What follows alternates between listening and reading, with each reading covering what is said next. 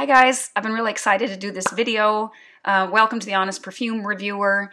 Thank you so much for the comments on yesterday's video. I just found it really entertaining to read them and to have these discussions about what makes a good perfume reviewer. And I'm trying myself, of course, to be the kind of reviewer that I appreciate. And I know I don't quite live up to some of the other ones that I follow, but I think that everyone kind of adds something. And then you watch different ones, and together it gives you kind of a whole picture, like of a fragrance that you might be interested in, or learning more about a certain note or category or perfumer or whatever angle you're looking for. And they all have their kind of, or not all of them, but they all have their kind of strengths, and maybe some of them also weaknesses, and of course so do I. Okay, so what made me think, I've been kind of waiting to review this fragrance, Guidance by Amouage, because I wanted to wear it a little bit more. But then I realized, right now is when people are looking for reviews, and they might be blind buying this. And I don't think people should blind buy, and it's better that there are reviews out there than that they're not. And maybe I'll get a few more followers now if I have a review of it quite early. And I have worn it now a few times. I just sprayed some more on right now just to kind of just refresh my memory. I've been kind of a little bit back and forth about this fragrance, but before I jump into what it smells like, I just want to tell you that it was created by Quentin Biche, and this is the first, I think, the first that he's done for the House of Amouage. And the House of Amouage, as you probably know, is from Oman.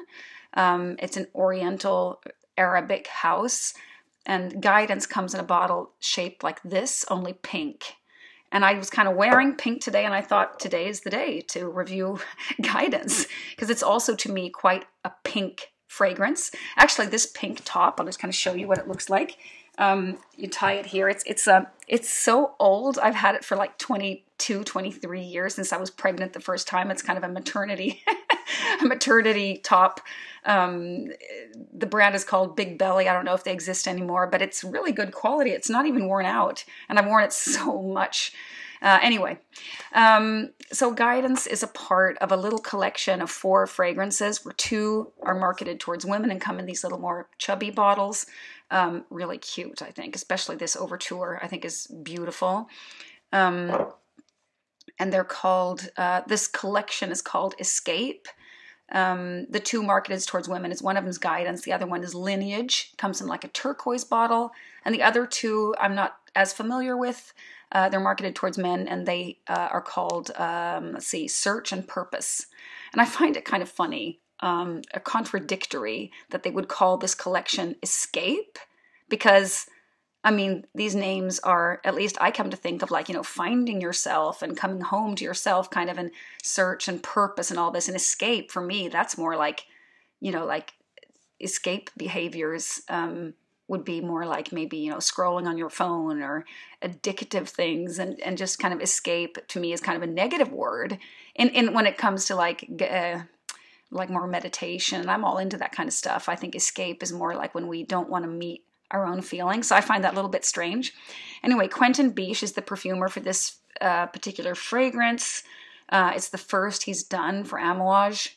I'm pretty sure of that. And he's also kind of a really hyped perfumer right now, and is, I think, a little known to make kind of like far out fragrances that are a little bit odd and maybe not for everyone. I mean, Ganymede is his creation, for example, from the house Marc-Antoine Barrois. And he's also made the other ones from that house. I think they have like 5 fragrances there now. He's also the man behind Delina, which is a little bit more of a people-pleaser kind of fragrance. So this is not the first kind of people-pleasing fragrance that he's made, because I do find that this fragrance is kind of an effort for Amouage to kind of reach out to the masses. And there's a really interesting article. I don't read many articles on perfume. I mostly watch reviewers, but I think maybe that's where I should be going for my information, because these guys who write these articles, they are really knowledgeable about perfume. And this one is written by Igor something Kov. You have to look for him. I think the article is called This is a French Perfume. And I mean, this is Omani house. And I agree, though. I think he has really wrapped it up well and described this fragrance in a really good way. And this is a French perfume. I do think it smells, at least part of it smells like a French perfume. So he says, according to Igor, he says that this is a perfume that has like 3 significant parts that you can really detect. And I agree on all 3. The first is that it's a nutty gourmand with pear. I wouldn't have been able to say that it's pear, but it has a gourmandy quality. And then there's a section like that where it smells a little bit like a powdery, sophisticated French perfume, kind of like Chanel number 22 or number 5, or that's a little bit like floral aldehydic type of perfume. And then there's like, it has a ultra modern woody ambery base, something like that. So there are these 3 kind of layers or sections in this fragrance. It also has like saffron. It has olibanum, which also is the same as frankincense. I can tell that it's like it has, so I've been a little bit on the fence about this fragrance. Like the first time I wore it, I'm like, I'm not sure about this fragrance. It has, I think it's that middle layer, the French part, that smells a little bit too designery for me. And I get a little whiff of like scratch and sniff books. And I think it smells kind of like peach. And I think that's because it has osmanthus. I don't know if I told you that. It has saffron and osmanthus.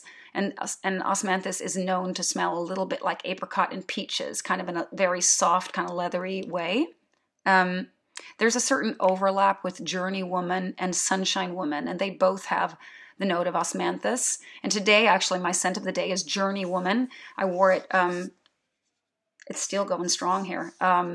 Incredible performance. I used my last drops today. I might have to get a bottle. I know someone who's selling a bottle secondhand, so I'm kind of like talking to her a little bit about maybe letting it go. We'll see. But the more I've worn this Guidance, I wore it the other day, like all day. I like had it all over me, like maybe 6 or 7 sprays, and it performed all day long. It has great, great performance for a perfume of this type. Like, I don't find that like French powdery floral aldehydic perfumes like last all day, typically. But it also has this little bit, it has ambergris actually, and akigala wood, which I'm not familiar with. I need to find out more about that. And also a sandalwood note.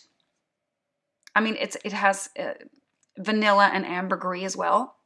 I couldn't tell that there's ambergris in here. I just think this fragrance is like, it's really feminine. I mean, a guy, I guess, could wear it. I mean, Sebastian, the perfume guy, really likes it. I could tell, like, he did like a first impression. He said he got like a bubble gummy feel from it.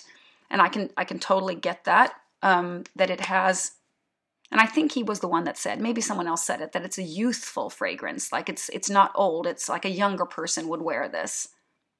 And I can totally get that. It's not like a grandma-ish kind of fragrance at all. I think that Igor was the one who also said that this is like the first time Quentin Biche is like put in a conservative kind of role. I mean, I think Delina is a little bit conservative. I mean, that's a little girly, maybe a little bit more overly feminine than Guidance, but that he's put in this conservative role, like he's going to make something for the masses, where he maybe rather would make something a little bit more that has like a surprise element to it. This one is a little bit more of a people pleaser. I think like anyone would like it. A good reviewer always tells you the price point, and so I'm going to do that. This is not cheap. This costs, I mean, I know the price in Swedish crowns, but it's about $400 or €400, roughly, like the other most expensive Amouage fragrances. I'm sure they have things that are even more expensive, but like this line, there are some that are a little cheaper and some that are a little more expensive. Some of the ones that have been out for a long, long time, you can find discounted sometimes. I think it's really hard to find Amouage discounted discounted right now. And Overture Woman, I'm a little bit happy to see that you're not able to find this discounted, because I paid full price for this and it really hurt because it was really expensive. I was able to get a hold of this little sample by sending somebody else a few drops of 400 from Xerjoff she was interested in. So happy to have these, this little squirt. She said she'd sell me another a 5 milliliter decant, because I don't know anyone else who has it yet over here. But it is, I have really, really enjoyed this. I would say that this is like a wedding fragrance. This is a perfect gift. I would say I don't think anything is a safe blind buy. But this is as close as you can get with Amouage. I don't know if I said it has nut. It has hazelnut. I almost said nutty gourmand. It's all these notes come together really beautifully. I really enjoy the dry down a lot. The beginning is maybe a little bit, see, I don't typically like fruity fragrances, and this has a lot of fruit in the opening. It both has like the pear that I cannot detect as pear, and the osmanthus, which is also kind of a fruity note. But when it dries down, it really, I mean, I like the opening as well. I just wasn't sure. I kind of wasn't sure about it first because I thought it smelled kind of designery. I mean, there's so many floral, fruity designer fragrances that kind of all smell the same to me. And this one has a little layer of that.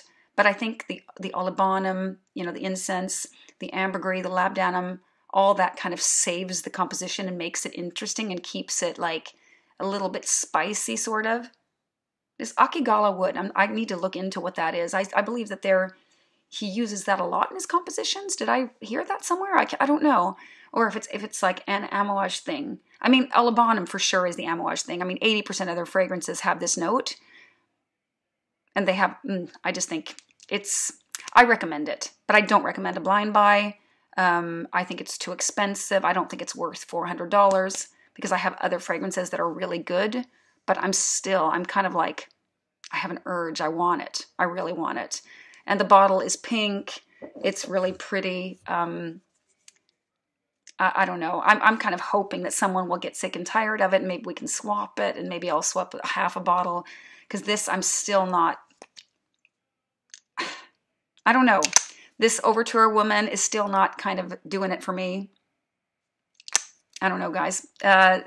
Some fragrances, you know, you get bored with. Maybe this one will grow on me more. I don't hate it. I don't love it.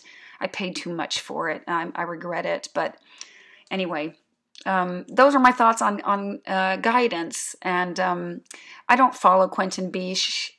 Do you guys follow Quentin Biche? And one other thing that Igor mentions in this article that I found really interesting is that it is kind of new in the fragrance industry, and I'm sure you've noticed that the market or the audience, the customers are kind of following the perfumers around rather than just following, you know, like the brand, like just following everything Amouage is doing. Someone might develop an interest in Quentin Biche because they like his style or they like, you know, what he puts together, and you kind of follow the perfumers. And many of the reviewers actually have, you know, they mention the perfumer's name, and sometimes like Frederic Malle even puts the perfumer's name right on the label. And I think Essential Parfums, they do that too. I just see it more and more, and I think that's nice. I really like that. Olfactophiles always talks about the perfumer. I find that really interesting. But Quentin Biche is not someone who I'm like, oh, I think I'll like everything he does, because he's made some really kind of odd fragrances. But he's made some really like normal, average, not unique fragrances too, like Blouse from YSL, like Delina. I mean, you might find Delina unique. To me, it's just... it smells like candy to me. Just couldn't be bothered. I had a decant. It was just too boring. There was nothing to discover in there. I mean, that rhubarb note maybe, but I don't like rhubarb. So I found it like just not very interesting. But then he's made things that are kind of a little bit more difficult. Yeah, so Quentin Biche is not like my top perfumer kind of pick, but you know, maybe he's made one more out of these. Was it Purpose or Search? I think he's made one more of the ones in this collection. I can't remember which one it is. But I'd be thrilled to hear your comments about guidance if you've tried it. Have you also felt this kind of back and forth feeling? Do I like it? Do I not? It wasn't... I mean, I liked it at first sniff. I'm like, oh, kind of like that. But I wasn't... Then when I wore it, I'm like, I don't know. I don't know about this. It's like... It has that fuzziness that I find a lot with osmanthus, and osmanthus is not a favorite note, but I really think it works here. So yeah, those are my thoughts on guidance. Please comment. That would be great fun. All right, that was all for today, guys.